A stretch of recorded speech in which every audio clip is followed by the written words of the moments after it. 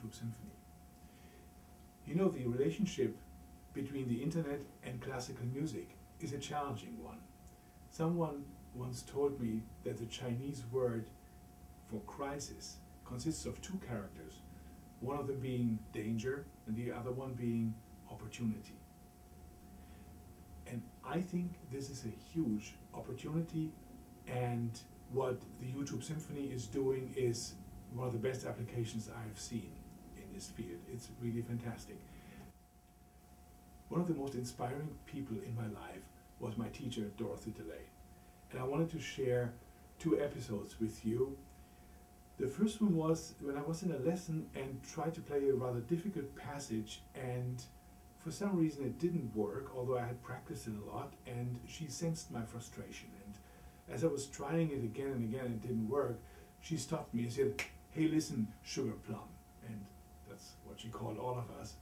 She said, "Sugar Plum, there are two things about playing really well. The first one is you have to plan everything into the smallest possible detail, and you have to practice and put that together until it works. The second thing is, once you've done that, you have to expect yourself to do it." And I started because I didn't think of myself as a person who didn't expect myself to do well. But I calmed down, took a deep breath, tried it again, and has worked ever since. And that was a remarkable moment.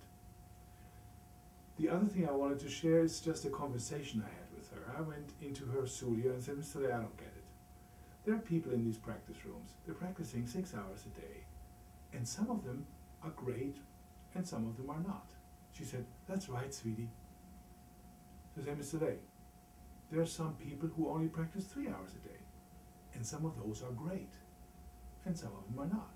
She said, "Yeah, that's right, sweetie." So I said, "Mr. Lay, what is talent?" And her answer came unbelievably fast, without a trace of hesitation, and surprised me. So, for my question, "Mr. Lay, what is talent?" she answered very rapidly, "Oh honey, it's just a mood." Okay. Now that really surprised me.